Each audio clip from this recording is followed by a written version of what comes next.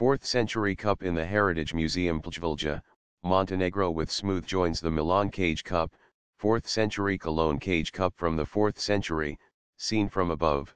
The smooth joins of the cage to the cup are argued to distinguish them from the carving of the rim and the cage. Diatrita consist of an inner beaker and an outer cage or shell of decoration that stands out from the body of the cup, to which it is attached by short stems or shanks.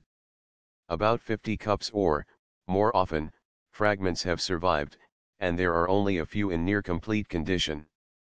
Most have a cage with circular geometrical patterns, often with an inscription, or phrase in letters above the reticulated area as well.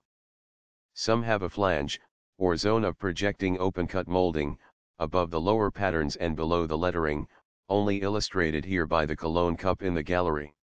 Even rarer are examples with scenes with figures, of which the Lycurgus cup in the British Museum is the only complete example to survive, though there are other fragments.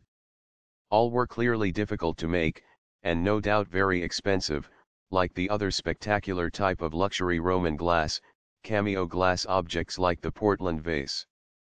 Both the technology used to make them and the way they were used are still the subject of some debate among specialists.